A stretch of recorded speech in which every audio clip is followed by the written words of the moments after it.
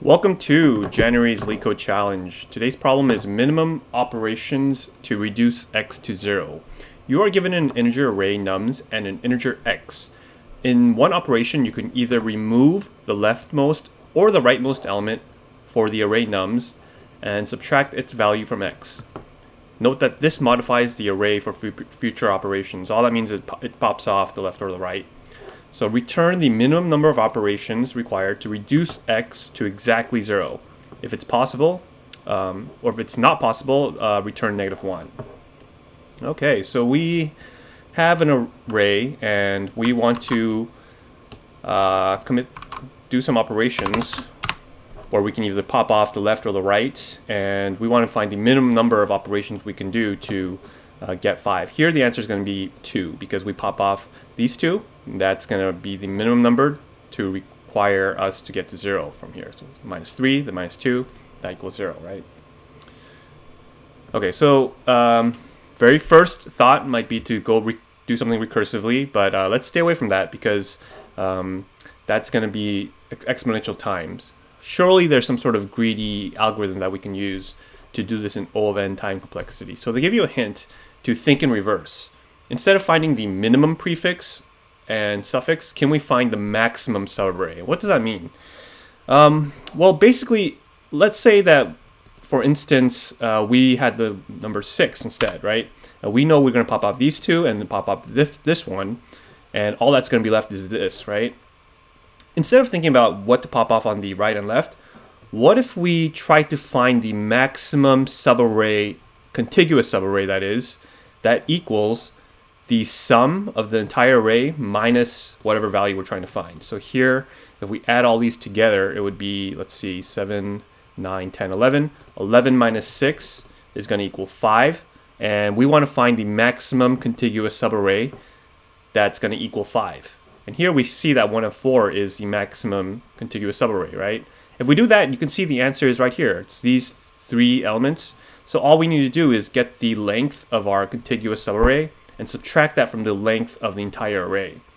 That way, we are fairly certain we can do something recursive, we can do something with a greedy approach instead of doing like some recursive queues and things like that.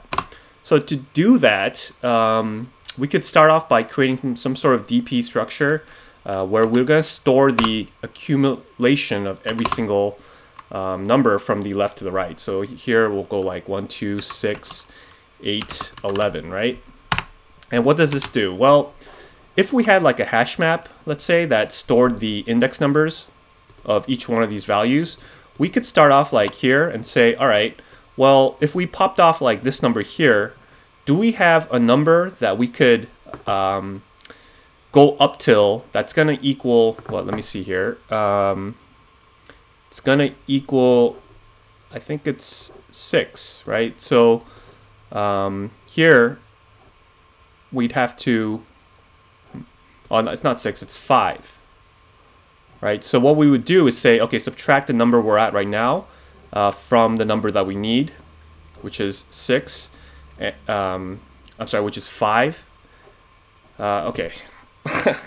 So this is getting a little confusing to explain, but let's just think about this carefully. If we had the left value, what we need to find is the right value that's gonna subtract, and then this should equal the number that we calculated before, which is the sum minus x, right? And that's going to equal 5.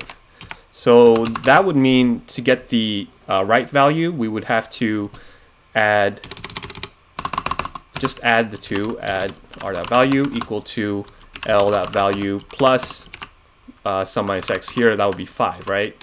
And yeah, so what we're trying to do is then say 5 plus this value here, 1, so that's 6. Do we have a 6 inside of our hash? And we do, right here at this second index number. So then all we need to do is say, okay, subtract our index number that we're at right now from whatever index value this number exists at. So there it would be 2, right? And indeed, the answer is 2 because it's these two that's going to equal the opposite amount that we're trying to get.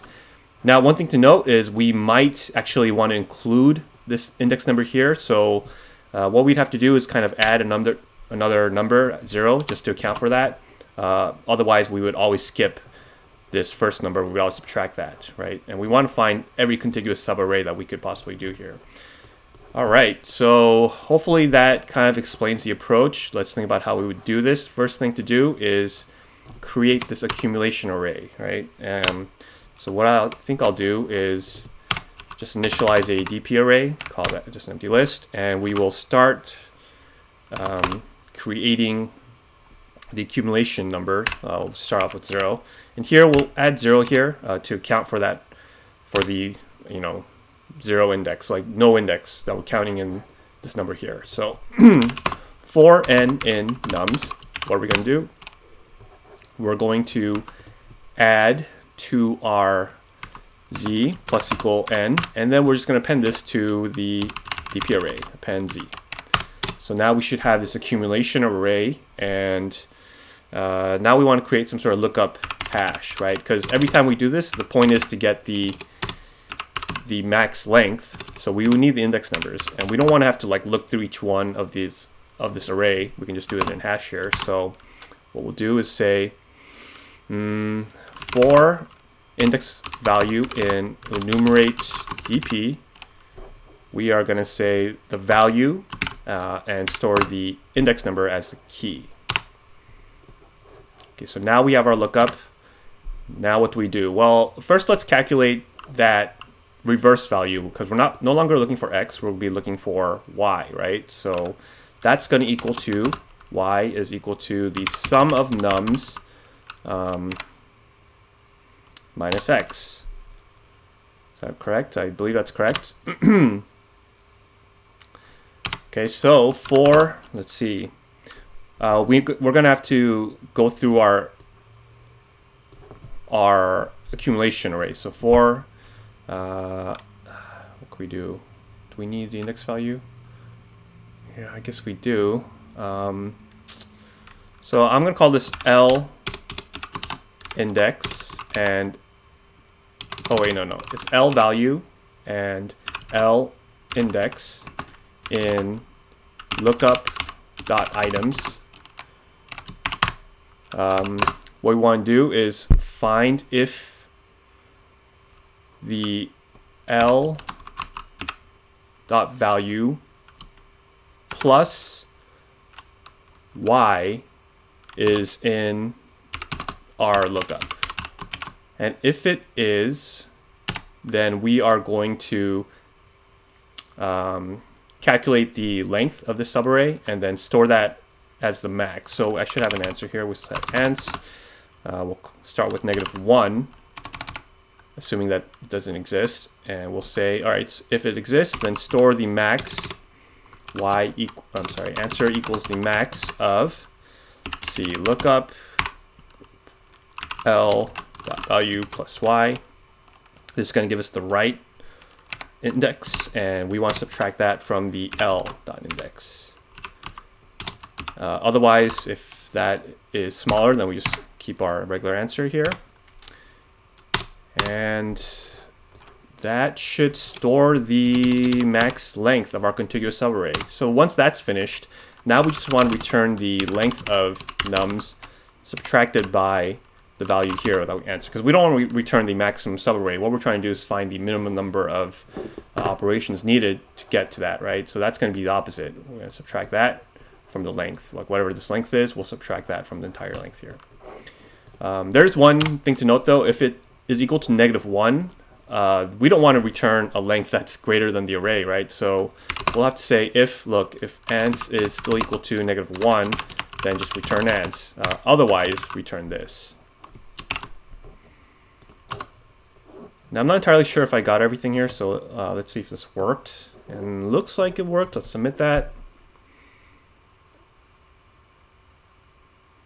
Accepted. Great. So time complexity wise, this is O of n, and space complexity, because of our hash, we have also O of n.